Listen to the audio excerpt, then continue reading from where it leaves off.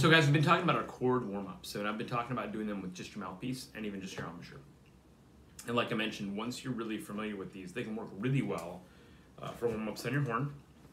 You can put them into your scale practice as well.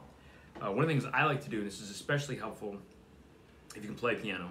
If you can't, you can find tracks that do this on YouTube. But you can play the chord, like here's my B flat major 7 chord. And then I can play B flat concert major 7.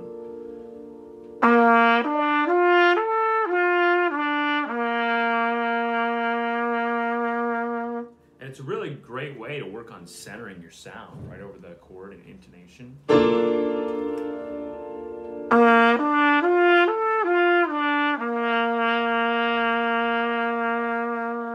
Right? And I'll go down a half step.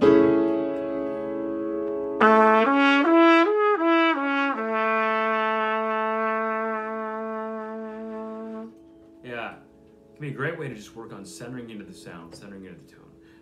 I encourage you to think about doing that. Again, if you don't know how to play these chords on the piano or on a guitar, you can find tracks on YouTube that'll do that well for you. Also, you can improvise with them.